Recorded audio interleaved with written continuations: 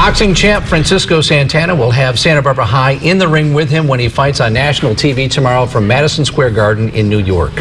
Santana, who goes by the nickname of Chia, is a former student in the Don's Net Cafe business program. His shirts for this high-profile fight are being made by the current students.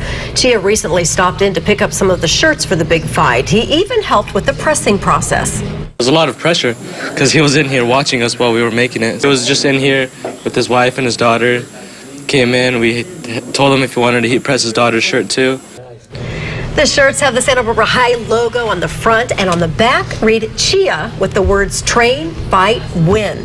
Santana is an international welterweight champion and has 22 wins. Wish him the best of luck. We really do. All that fighting, Don's Net Cafe fighting for people's taxes. Yeah, do you think that's where he got his training? I think so. Yeah, you bet.